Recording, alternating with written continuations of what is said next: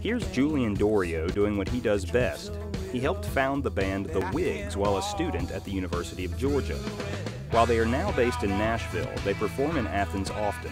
In fact, they were supposed to play at the 40 Watt this month. In fact, it was supposed to be in November, but Julian got this great opportunity to play with the Eagles of Death Metal. Another band asked Julian to be their tour drummer on their overseas tour, so the concert was rescheduled for January 23rd. I was so excited for him to be able to, play Europe and play in sold-out venues. George Fontaine of New West Records is a friend of Julian's and helped sign the Whigs to the label several years ago.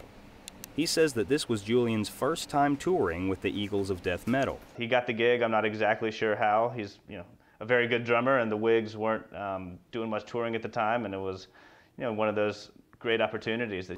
But what was a great opportunity turned into a nightmare. Julian was on stage Friday night at the Bataclan Theater in Paris when gunmen opened fire.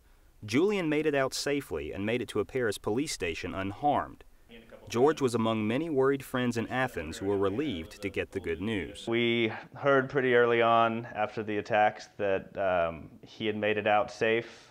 Despite the scare, the show at the 40 Watt in January is expected to go on as planned.